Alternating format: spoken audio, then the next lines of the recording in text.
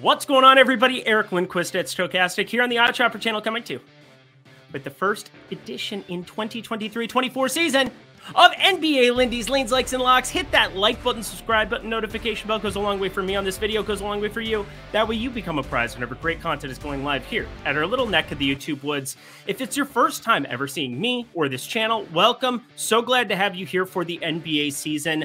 I'm going to be breaking it all down every single Monday through Friday. Over the weekends, we'll have Aton, we'll have some other great guys that fill in for me, and they do so in a fantastic way. But I'm covering Monday through Friday, NBA, every single game, giving you my favorite pick coming into it. And here's how we do things here. I have an MLB video, I do an NFL video as well, but I break everything down for you in this capacity. A lean, that's something that I'm thinking about betting, something that's prospective, something that probably needs more clarification. In the NBA, there's tons of news. We're always going to be reacting to it around the clock. A like, that's something that I have bet for at least a half unit right from the get-go there, something that gets the stamp of approval as something that you could fire up, or something that looks good and then could potentially get better with news, and you want to be early to the party. So something to pay attention to there. And a lock, that's the highest stamp of approval that I can give a play. I actually do have one for this two-gamer that we're going to be breaking down. But first, I want to tell you a little bit about Odd Shopper here. What we do here, we do market-based approaches. That's basically taking every single book, all of the books across the entire industry, putting them in one easy-to-use place and helping you access it just by way of being able to access the best number every single time. That's why it's called Odd Shopper. We're shopping for the best odds every single time, and we've got a deal going for you, 50% off using code SLAMDUNK50. It's our inaugural offer as we start this NBA voyage. Check it out. Check out all the tools, the things that I use every single day in, day out, not just in the NBA streets, but in the NFL, MLB, and so much more. You will love it. And hey, if you've tried our product out before and you want to get in for a 50% off coupon there, Slam Dunk 50, that is good stuff. Thank you, producer Jacob. He's going to be alongside us here for this entire NBA season. He's been there for the NBL, or for the NBL, I just made up a sport. The MLB, it's been fantastic. NFL here as well. Let's get to it, though. We've got two games to break down. I'm excited. I bet you're excited, too, to have the NBA back. It's my cash cow. By far, my favorite bet, favorite sport to bet, favorite sport to watch. Pretty much everything across the board. NBA is my baby, except for I'm a Timberwolves fan. So we're not going to talk about that, and we don't have to talk about them till Wednesday, so I'm excited for it. Producer Jacob, for the first time this year, let's get to the picks. All right, friends, NBA's back. It is awesome. The Lakers taking on the Nuggets here at 5:30 at 5:30 Mountain Time, the local time there for Denver. Kind of wild to see an earlier basketball game there, but I digress. NBA, they're good at the whole scheduling thing, make it all work. But before we dive into breaking down these games, and I'm going to do a lot of roster breakdowns and my future outlook for teams just from the get-go here, let's go over a bit about how NBA is different from betting NFL or MLB. Okay, number one, the most important thing, we got to be ready to pounce on news. It's a news-driven betting streak, and I will be trying my damnedest to have a finger on the pulse of every single team all the time, but it's on all of us to be paying attention to resting tendencies, coaching tendencies, or what coach speak might be leading into specific spots. And there will no doubt be times where things drastically change from when I record at night, the night before the slate starts, and then in the morning. That's why Lindy's Locks update over on X at Eric Lindquist. That's where you can follow me. That's why that video is so important to the grand scheme of it. If you guys are following me over there, you already know in the MLB streets, definitely allows me to react to news and give you updated information. But hopefully by listening and talking through reasons and how things are going about, and we start reading the tea leaves a little bit earlier, we can all be profitable together. And there's new stipulations in the NBA. They have rest regulations, minimum of 65 games to be played to win postseason awards, so on and so forth. But there's going to be times we need to act fast. So don't bury your betting apps on the back page of your phone or whatever. Have it in a quick, easy-to-use place so that if you're in the premium Discord, which you can sign up for below, stochastic.com/Lindy, I'm going to be sending you alerts so you know when I make a bet. Simple as that, because you need to be reactionary. You need to try to beat the books to some of these numbers. They've gotten much, much better at it, but still, there can be quiet pieces of news that really go under the radar, and maybe the books don't react to one number, like an over-under with the absence of a player, the same way that they react to the spread or the money line. Secondly, well, I guess I should do this. Secondly, player props. There's a reason there's no props up here for either of these games as recording this the night before. That's going to happen a lot throughout this season in a way that didn't happen in the MLB, and for sure, not the NFL, where it's up days in advance. But there's a reason for it, because you give me a stale line in an accurate line in the prop market, it's going to set off alarm bells for me, other sharp bettors, and I'm going to get my money in good. Doesn't mean I'm going to win 100% of my bets, but I will alert the people if the news drops and something changes, because predicting minutes is the name of the game over any long sample size. The NBA is by far the most predictable sport for player performance that there is. If you can predict minutes, you can predict what their outcomes are going to be across many statistical categories. And I have a really good idea of where the lines are going to be the night before, because it's going to be pretty close to what they had in previous iterations as the season goes on. But at the end of the day, accurately predicting minutes, that will lead me to accurately predicting these box scores within a tight range of outcome in more ways than the NFL and definitely the MLB. Like Mike Trout goes 0 for 5 in Coors Field.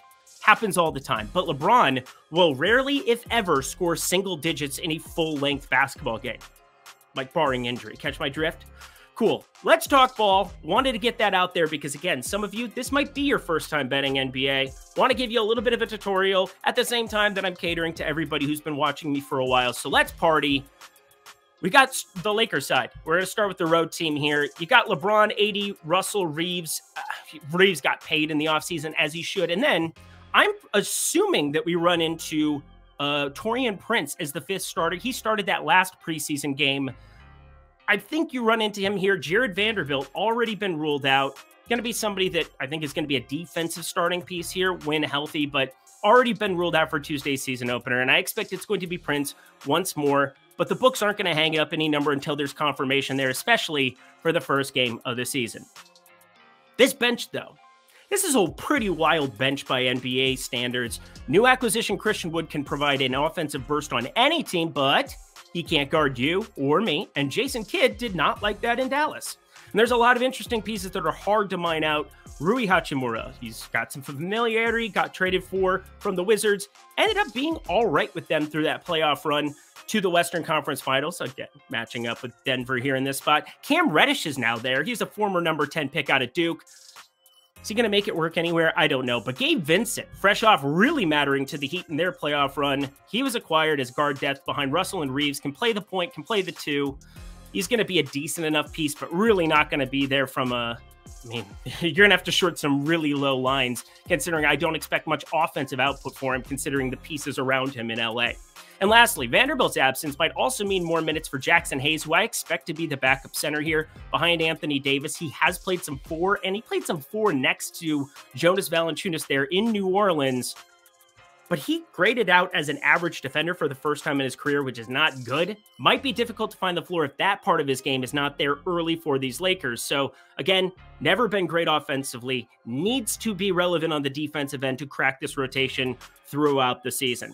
All in all, we know what the Lakers are. They're a team that you keep AD healthy. LeBron in year 21, still going to be good. And if Austin Reeves keeps improving, which is insane because he's a third-year player who got way better last year and got paid, this team does have massive potential, but I'd say the outcome's pretty wide because the West is a gauntlet.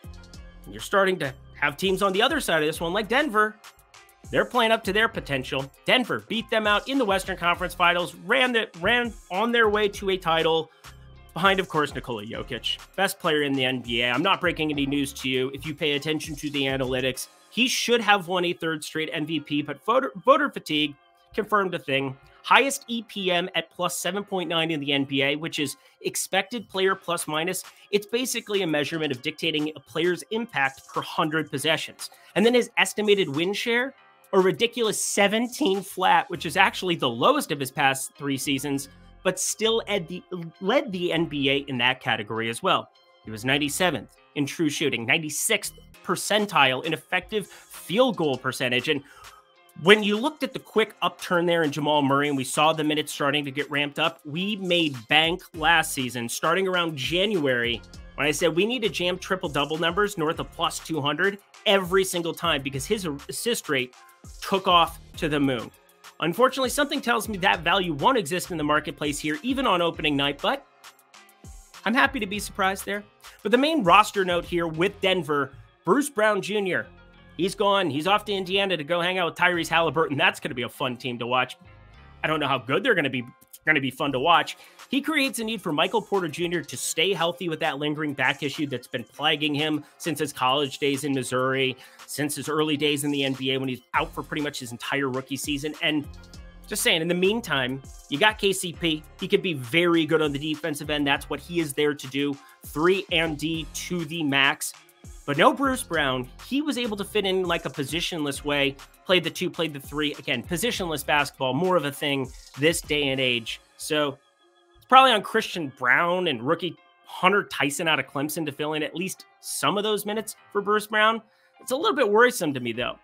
Again, starting 5, easy predict on the Denver side. You got Murray, KCP, Porter, Gorder, Joker. You know, we saw it all throughout the playoffs last season, but a thin bench has haunted the Nuggets in years past, and I'm afraid it looks more like the 2021 version of the bench than the 2022-2023 version of the bench. Reggie Jackson, Dusty Reggie Jackson, Justin Holiday, yeah, it's not pretty sitting behind this starting 5. So I'm going to go for it here right out of the gate. First bet of the season, Lakers money line plus 185 at BetMGM, half unit to win it. There's plus 170s across. Again, odd shopping, using Odd Shopper to inform my decision making. I will be on high alert for props here. We did see Joker and Jamal Murray and all those guys play 28 minutes last time. So, I mean, 36, 38 isn't out of the realm here opening night. But teams tend to be a little bit hesitant to have their starters out there going crazy right from the get-go. It's a long season. Something tells me that if you get lower minutes than you expect out of them, this Lakers bench is equipped to handle them a lot more. So I'm betting this mainly because of that second unit on the bench. Thought about taking the points, but then, well, I like the money line more. Lakers get it done for us on opening night. Another thing that can get fired up here. Bet365, producer Jacob, let's hit it up. My friends, this is the easiest thing ever if you're in one of these 6 states, which just ironically enough is Colorado. One of those states is Colorado. So if you're going to bet on Denver and go against my word, go right ahead in the great state of Colorado because, well, when you deposit $5 or more and you bet $5 on anything, you're going to get 150 in bonus bets. Now, that's also available in Iowa, Virginia, Kentucky, New Jersey, and Ohio. So those are the 6 states for you, my friends. Colorado, Iowa, Virginia, Kentucky, Ohio, and New Jersey. Awesome stuff at Bet365, super reputable book, been world renowned for a while, and now coming stateside for the first time over the course of the last year or so. Now, it's only available in these 6 states, so you can go ahead to analysis of the Suns game, which is going to be a wild one. Looking forward to 2 bets from that, but hey, if you take anything that I say on this program, take $5, put it at Bet365 if you're in one of those 6 states, and get 150 in bonus bets to start off your NBA season with a win. Just guaranteeing a dub right from the get-go. It's only for 21 and over, 18 and over in the state of Kentucky. And if you have a gambling problem, please call 1-800-GAMBLER. But again, link down below in the video description box. Good stuff. Alrighty, y'all. Let's get to, well, I can't call it the main event, but the game that I am very, very interested in. I am so confused. This game has wild stuff. And I wrote out a lot of pre-recorded stuff to make sure that I could get it healthy here. I'm going to start just firing from the hip here because this game, my model is in love with, primarily because, huge piece, Draymond Green already ruled out. He had just been acclimated into 5-on-5 drills, which didn't mean a whole heck of a lot to me. Draymond Green's somebody that the Golden State Warriors, if they have title implications, and again, double the odds of Phoenix, that should tell you where they are in the grand scheme of things from the West. And that's kind of what I want to emphasize is this is a Golden State team missing their defensive centerpiece. And yeah, is home court worth a point or two here in this situation? Sure, but we're talking about the much better basketball team on the Phoenix side with a lot of news that already broke on their side saying Devin Booker, he's going to be playing basketball on Tuesday. We already got news that Bradley Beal going to be playing basketball on Tuesday. I don't see any way that they aren't on a high alert, ready to go against their former teammate, Chris Paul, who's going to be on the Golden State side of things. Now, if you go through some of his player efficiency grading, which is a big part of what I do, you're looking at a guy who still was effective later in the season. He's 37 years old. He's got a 7.4 expected win share. I mean, that's still nearly 90th percentile, but, huge but, does he stay healthy? Can the hamstrings stay together for another season? Didn't get bit by the injury bug last season. I always go back to the year that he had in Houston, where that team was primed and ready to win a finals until Chris Paul went down. He is 37, and it is tough for me to see him at 6'6'1", continuing to do the things that he did with other teams, where he's not going to be ball first along the side of Steph Curry. Steph Curry, he will be the centerfold there. And I know he made things work with Devin Booker, but it wasn't seamless all the time. I think this is going to take time to work out for this team. Now, Chris Paul also, last season, one of the reasons he's being brought in, 38.8% assist percentage. You can have Steph Curry play off the ball, and then you have one of the best off-ball players of all time in Klay Thompson on the other side. This could be a very fun team to watch going forward, but I repeat, I don't think it's seamless right from the get-go. Whereas when you have offensive guys who are ball first, who can do their own thing, like a Devin Booker, like an obvious Kevin Durant, I don't really see any issue in backing them as a dog anytime, in any situation going up against Golden State, especially without Draymond Green. Now, the flip side to this is Draymond Green. Take him off the floor. I'm looking at this over-under. I cannot believe that this has not moved beyond 234.5. Now, you look at some of the pace ratings for these teams specifically. I think you're going to have Golden State playing at a much faster pace than last season. And Phoenix, for sure, you saw in the second half of the season, once they acquired Kevin Durant, they wanted to move up and down the floor. They lose one piece, I think, offensively. Well, not offensively, sorry, defensively, in a DeAndre Ayton. But they add somebody that I'm really excited to see play in Phoenix, Jusuf Nurkic. This guy can create. He's also somebody who, while he didn't get the leash to be a passer in Portland, I think he can play at the top of the key and create some opportunities in the same way that a Chris Paul might on each end. You're going to have Kevin Durant off ball. You're going to have Devin Booker off ball. And Jusuf Nurkic is a much better passer than what you would expect. So I'm just going to throw it out there. One of my hotter takes, I think Jusuf Nurkic is going to fit in very, very nicely. They are very excited to be off of DeAndre Ayton there in Phoenix, which is, again, it just, sometimes things don't work out. And you can be a great basketball talent like DeAndre Ayton, get a fresh start, hit the reset button. It happened for Kyle Kuzma. It happened for a number of players here in recent years. It could happen for him as well. But I think this is an obviously upgraded situation for Nurkic on an offensive basis. And that gets me excited to watch no defense in this one outside of Andrew Wiggins just out there trying hard against Kevin Durant. Doesn't matter. Kevin Durant's got miles of 4 inches, 5 inches on Andrew Wiggins. Good luck to you, sir. I'm excited to watch this from an offensive perspective. So I've already got a half unit here on the over of 234.5, but no. I get a 1.5 to back Phoenix with this roster. Don't forget, I didn't even bring up Bradley Beal's name here yet. What an absurd, ridiculous addition. Probably going to be playing a lot of point guard. Now, he is a truly questionable piece that we're waiting on. And again, it doesn't sound like he's got all that serious of a back issue. And I think you got to just fire him up on opening night if he's remotely healthy, which it sounds like he is. So that's one piece that could sway this another way. But we're talking about one of the best shooters in the NBA, who won't be asked to shoot in terms of volume the way that he was once upon a time. But I am very excited to watch this team from an offensive perspective. Phoenix, much better title odds. Obviously, Golden State missing a piece no matter what. Draymond Green creating for Steph Curry has always been a thing. Obviously, Chris Paul can come in and fill that role to a certain extent. They're happy to be off of Jordan Poole as well, but there is no doubt that I am taking the points here. Give me the plus 1.5. If you went to the money line, would not mind it whatsoever. But hey, also over at BetMGM, I did do a small little tiny parlay for Phoenix plus 1.5 with the Lakers money line. That boosts you up over plus 400. That, my friends, is a nice way to kick off the NBA. Again, don't go crazy. Long season, 12 games coming down the pipeline on Wednesday.